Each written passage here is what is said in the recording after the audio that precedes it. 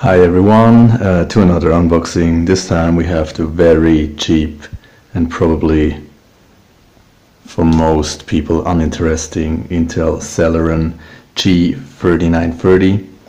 It has 2 cores, 2 threads, 2 megabytes of L3 cache, clocks at 2.9 gigahertz and has a TDP of 51 watts. It supports DDR4 2133 and well, also dual channel. But yeah, probably for esport games it's still okay. I don't know, maybe League of Legends.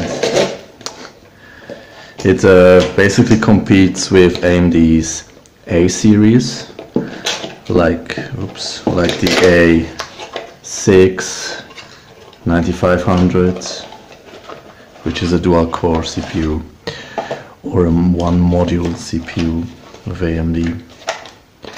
Yeah, and just have a look at the cooler. It's the old standard cooler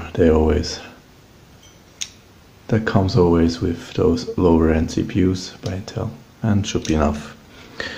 Like Pentiums, you cannot overclock those CPUs. Okay, there was a Pentium once that you could, I think the anniversary edition, but that's some time ago. So, see ya.